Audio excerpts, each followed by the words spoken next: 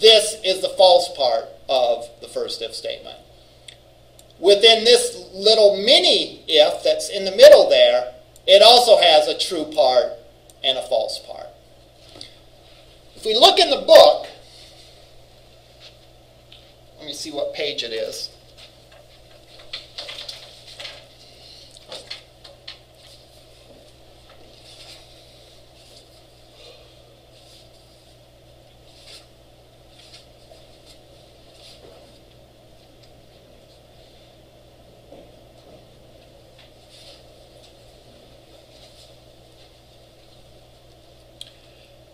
They do some nice little reusability. They write a little function called device match that just makes their life a little easier. All right. You don't absolutely need to do that function to do this. That's just their attempt to simplify some things. All right, and make things easy. I kind of am annoyed that they did that because in my mind that clouds the issue. I mean, it's good programming practice to do that, but as far as like teaching someone how to do this, you know, that device match function really isn't needed here, you know. At any rate, if we look on page 196, they have a different set of if statements. And they come up with 5 classes instead of the 3 that I have.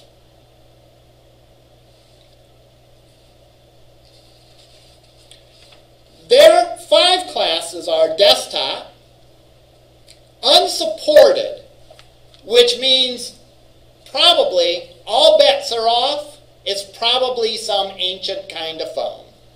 All right, it's probably, you know, what is it, the phone that, you know, just has like one button that you press to call someone or something. I don't know. You know, those old flip phones, you know. How about a StarTAC? Right? Motorola StarTAC? Oh, really? Is that? It's an old one. Oh, okay. Yeah, so it'd probably be something like that. That's my first one. All right. They have a class for tablet. Then they have, so they handle unsupported things, all right, better than we did. Let's see where they got the extra 5, or the extra 2. They have desktop and tablet like we do.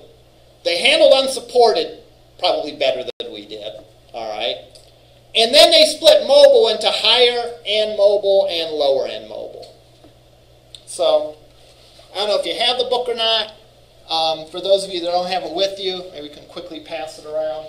Look on page 196 and you'll see it's real similar code to what I have. It's just a bit more extensive.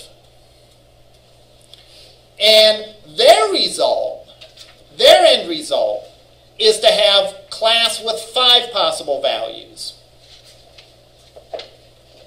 Desktop, unsupported, tablet, high mobile, or low mobile, I think they call it.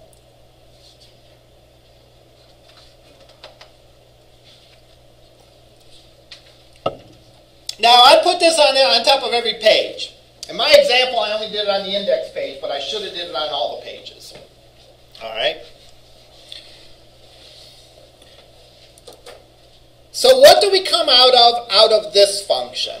We come out of this function with a variable called class that has one of 3 values in our case, one of 5 values in the case of the textbook.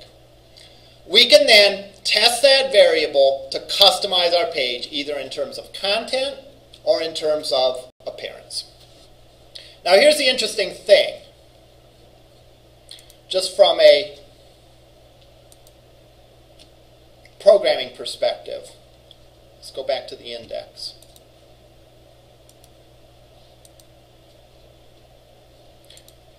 I have a comment in here. Anywhere after here, I have a variable called class, which can be either mobile, tablet, or desktop. All my WURFL stuff is taken care of up here. So I don't have to muddy my program with a bunch of complicated WURFL expressions. All my WURFL work, boy, that's a tongue twister. All my WURFL work happens up here. All right? Now, could I do more WURFL work? Yes. Here I'm returning a variable called class that has one of these three values. I could return another value that was phone, which maybe is true or false. Another variable that had width in it, that had the maximum width of it. Another variable called operating system, so that I could customize for iPhone versus Android versus Windows versus Mac OS X. All right? So I could come out of this with more than just that one variable. I could come out with a list of variables based on whatever was relevant for the particular application I was doing. So my application, and again, I'm using the word application, I mean website. You know, at some point a website is sort of an application, so I kind of use the terms interchangeably. But if it was important to know on this page if it was a phone or not, then I would change that include file to also check the parameters to see if it's a phone and set a variable for that. So I could set as many variables as was relevant to the particular thing, and then I could use those variables here. Again, what I like about this from a programmer's perspective is clean. All right? Let's say, you know, I'm working on a team of developers, and some of the developers are less experienced than others. All right? And we're all working on our own web pages. And, you know, I tell one of them, you know, we're going to do some stuff with WURFL. And they're like, what? You know, they don't have any idea about it, or they don't know how to use it, or whatever. They don't have to. I've modularized that. I can just say, hey, take this chunk of code, put it at the top of your page, and you're going to have a variable called class that you can test to see if it's mobile, desktop, or tablet. Or if I expanded it, you're going to have a mobile, or you're going to have a variable called isPhone to see if it can be true or false. You're going to have a mobile, why do I keep saying mobile? I want to say variable. You're going to have a variable called operating system that will have the name of the operating system in. So I can really simplify it. I've put all of that stuff up here in these include files, so I can just plop those on any page that I want to. All right, and just document it so that people know what variables you get out of this, and then people can use it without even really knowing like how WURFL works, or even that we used WURFL for this. All right. So now the rest of the way is very, very similar to what we did before, except our if statements are a little more involved. All right. Here, I test if the class is desktop, that indicates an OR, class equals tablet, then I give them one style sheet. Otherwise, I give them these style sheets in JavaScript, and we'll talk about those in a minute. So notice the construction of the if statement. If, again, all if statements look the same. There's the word if. The condition is in parentheses. You then have the curly brace, what you do if it's true, the end curly brace, then you have an else, or you can have an else with a curly brace, and then the ending curly brace. Notice here, we popped out of PHP land to get into HTML land to output the link tag. Just like with the else, we popped out of PHP land to have this little chunk of HTML. Notice that this is a compound condition. In other words, this condition is true if either of those two values is true. So if class is equal to desktop or class is equal to tablet, this will be true. When you have compound conditions like this, you enclose the entire condition in one group of parentheses, then each little mini condition you have also enclosed in parentheses. So this is like a mini condition. This is a mini condition. And in this case, these are connected by an OR, which means that if it's true, if one or the other is true. The other way you can do it is with an AND. That wouldn't make sense in this case because no device is both a desktop and a tablet. All right? So you would do it with ampersands if you were doing an and under some other circumstances. That would be 2 ampersands, correct? 2 ampersands, right.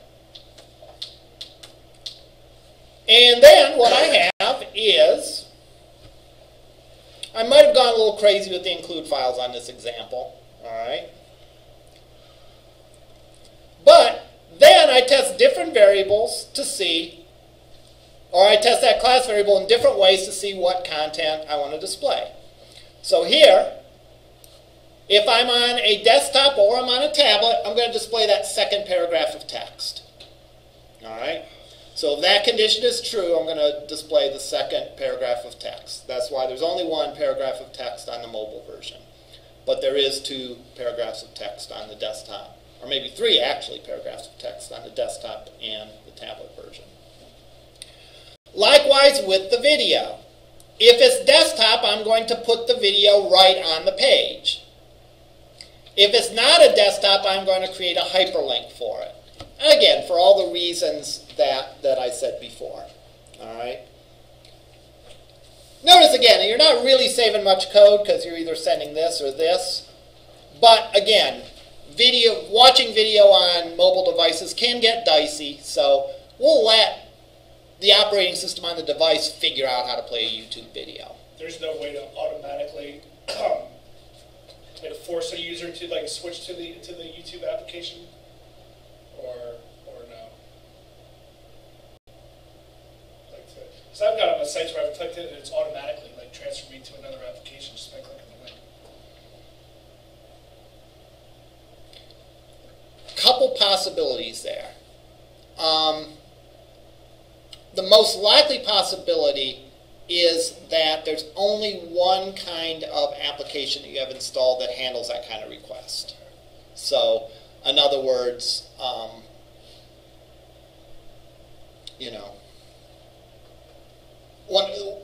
think of last time when I had the phone link.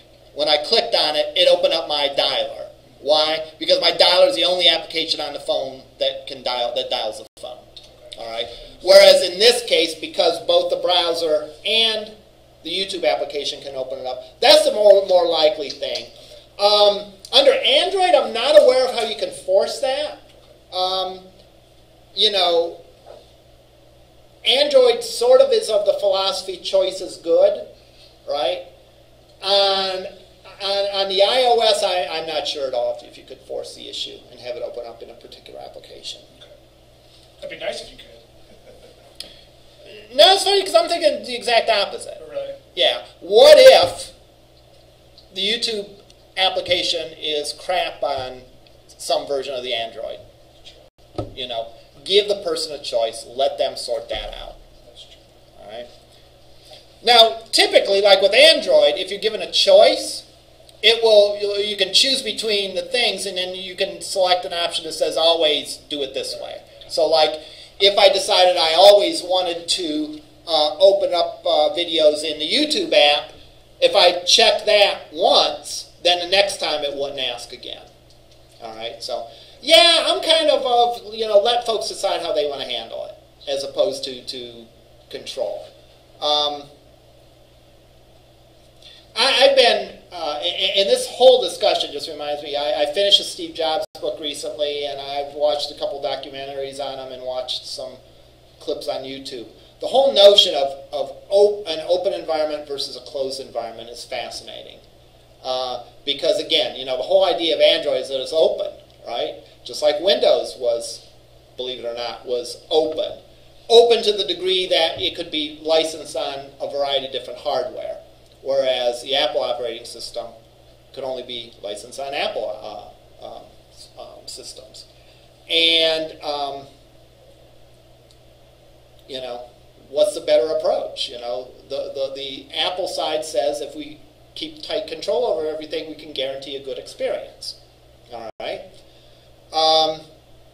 The open side, the Android and Windows side, says choice is good. All right. You want to run applications that aren't in the Google App Store? Fine. We'll warn you about it. But whereas Apple, you have to hack your phone to run things not in the App Store or whatever. And again, it's a fascinating topic. And it's funny how there's certain things, there's certain, I won't say controversy so much, but certain issues that just pop up over time, like wearing different masks, if you will. Like the Android iOS is very much the Windows Apple discussion of the past. You know, it's like you could almost do a global substitute print. It's like I always love Cleveland Brown jokes, you know, because Cleveland Brown jokes, you know, I remember hearing like, you know, Brian Sipe jokes that 5 years later, the exact same joke comes out as a Bernie Kosar joke, and then 5 years later it comes out as a whatever joke. So it's kind of funny, and it's almost like that with these discussions. Notice how I didn't even say who their quarterback is now, because I have no clue who their quarterback is now. I don't think they do. Well, he's 2-0. His first 2. Oh, all right. Well, hey, good for him. They switched. Yeah, the quarterback now, who's the quarterback now, since they switched, they've won 2 games in a row. Oh, I thought each won one. No. Oh, okay. Okay. So, take a look at this and take a look at the example in the book. Again, don't let that matching function get in your way. That matching function, they just put in to sort of make some reusable code, which is a really great goal. But again, I think it kind of muddies the water. So that's why my example is a little simpler. And I think it really illustrates the things that I want to illustrate. All right, let's talk about logging onto the server. Why do we have server accounts? We have server accounts for a couple reasons. All right. First of all, this gives you a place to put your code if you have not already installed PHP and or have had problems with PHP, or your computer breaks and you don't have a PHP server or whatever. So this is just, it's nice to have space on the server to test your PHP code. But the other two aspects of it is that, number one, you don't have to worry about configuring WURFL. You just have to take my WURFL configuration file. In other words, we don't have a WURFL assignment yet. You could use that for your next lab, but it's not a requirement. But when we do have a WURFL assignment, you'll need to take this WURFL configuration file and just pretty much copy it. Just use what I have. All right. So you don't have to worry about, even if you do have a web server running PHP, you don't have to worry about installing WURFL if you use this. The other thing is, because this is actually a site on the internet, you can then use mobile devices to test your stuff like I did with these and bring it up on an actual mobile device as opposed to the emulator. Now, emulators should never be like the last round of testing. You know, an emulator is a convenience thing, right? You know, so you don't have to worry about having, you know, your mobile devices that you can test it, and you can get a pretty good idea, but, you know, final testing should be on actual devices. So, about logging on to this server, all right? You want to be able to, all right, let's pretend this is our web server. Each of you are going to have your own directory to put stuff in.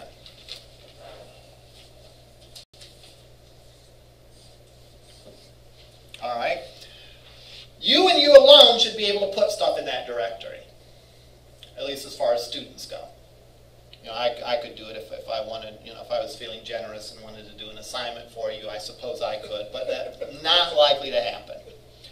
All right? So you have your own directory here where you can put your PHP stuff. All right? Now the question is how do you get stuff into that directory? So you're working on your little machine here, your developer's machine. And let's even forget about WURFL for a second. Let's just think you're just doing a regular old PHP page, like you're doing one of the PHP assignments. And you're developing your PHP code and you're testing it here. All right. How do you put it up there to the actual web server. And this would be like if you finished a project and wanted to make it live, what would you do? Same idea. Right. You would use FTP. And FTP stands for File Transfer Protocol. Now you might ask, if I don't have WURFL installed here, how would I test WURFL? Well, we can talk about that, but essentially you fake it. Like, if I comment, like when I was testing my code today on my server, I commented out those two include files, and I just hard-coded.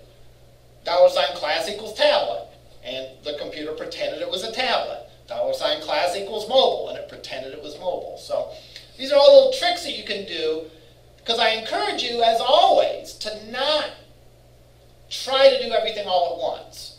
You know, get a small piece of it working and going on to the next piece. And if, for example, you were working on a WURFL project and you weren't ready to do the real WURFL code, fake it until you're in a position to do it. Then you can go and you can test it and do all those nice things. All right, FTP, File Transfer Protocol. How can you FTP over? Well, there are FTP clients available that you have. And in fact, if I'm not mistaken, if you're using Windows, Windows Explorer has just built into the Windows Explorer has an FTP client. So I hope, and I think this guy has FileZilla on it, which is a common FTP client. I think the machine. I've seen it on there because that's what I use. Yeah. Yeah. So I'm gonna show you how to connect a couple different ways. All right, and then you can do which way you want. For this, for your server space, your user ID will be your first initial followed by your last name. So in my case, M. Zellers. Your password will start out being your student number, but I believe I have it, with no leading zeros or anything, but I believe I have it configured to ask you the first time you log on to set a new password. So you can try that out today. I'm hoping that there'll be at least some time at the end of class for everyone to try it out. So user ID, first initial, last name, password, student number, you'll be prompted to change it. Your directory on the FTP server will look like this. CISS268.edu/CISS268/fall2013/ that part's the same for everyone, all right? And then it'll be your user ID again. So your user ID and directory name are the same thing. So your first initial and last name. So if I were a student in this class, my directory would be called M. Zellers. That should be the only directory that you can put files in. All right? Should be the only directory you can put files in. When you log on via FTP, if you find yourself in another directory, you probably need to get to this directory, because otherwise it's not going to let you. It's going to bounce you if you try to do that. All right, so let's look at connecting to this, and let's do it two ways. Now, as they say, your mileage may vary. Let's put it this way. It's not may vary, it's going to vary, right? Because I have different permissions on the server than you do. So it's going to look a little different for me than it would for you. But let's go the two different ways. And the first way is, okay, we do have FileZilla, good. First way is just using standard Windows Explorer, which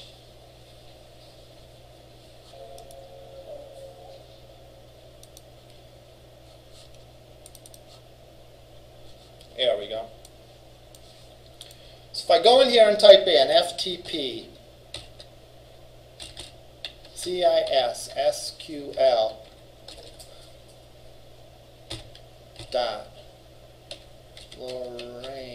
.lorainccc.edu. You should type in the rest of your directory path. I'm going to leave it like this. All right.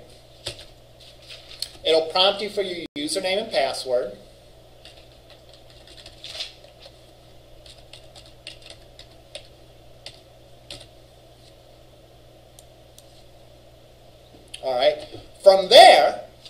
just like you're using regular old Windows Explorer, right? So what you would do is you would navigate to your folder, which, again, CISS268, fall 2013, your folder, and then you could just drag stuff up in there, all right? So you could go and drag files up in there and just copy them. And that process will just FTP it up to the server.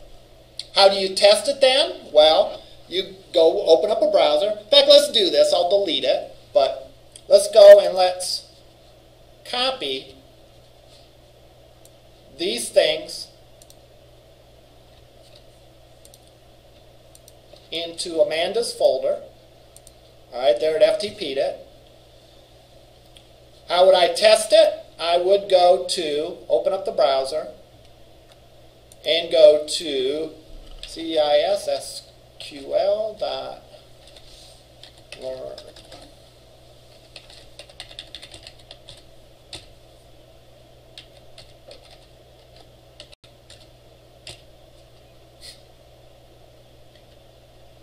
Looks like I got mad in the middle of it and started yelling.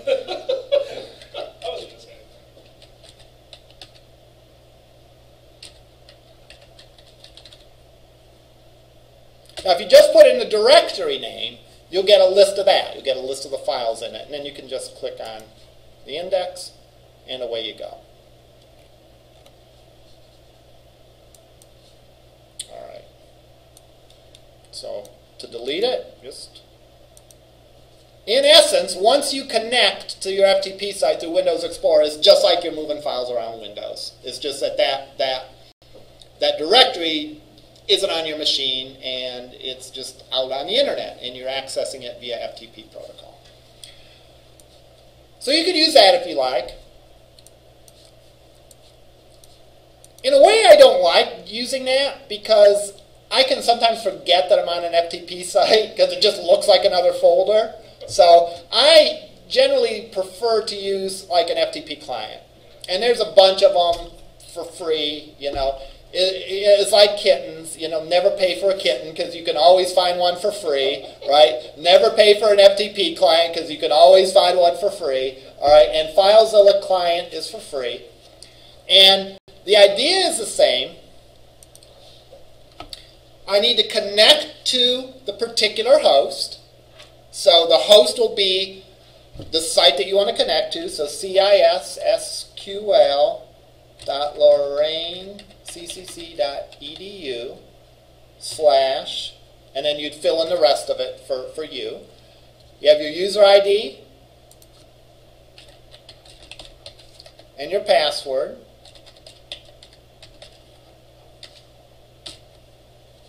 And then I can go and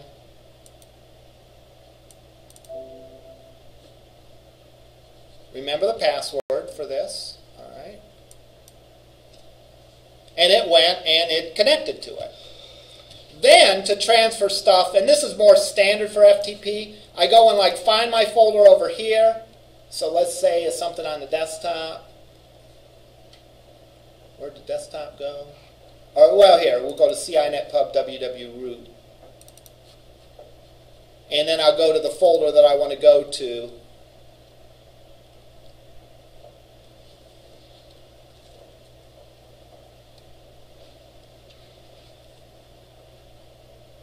So I'm going to go here. Then I can go highlight the files I want to send over, right mouse, and say upload. And that will upload them there. I can do the opposite if I want to. So, for example, if I wanted to see the version of the code that was running on a server, I could right mouse and say download it. You can drag and drop too. And you can drag and drop, yeah. So, this is the way I prefer to do it, and this is, you know, FileZilla is cross-platform, so like if you're running Mac or whatever. Now, the good news is once you do it this way, then you know, it keeps a list of the servers that you have hit, and then the next time, you know, if you remember the password, then you don't have to type in that massive string. I don't even think you need to. If you're using it on your own computer, you see that little button to the right of Quick Connect?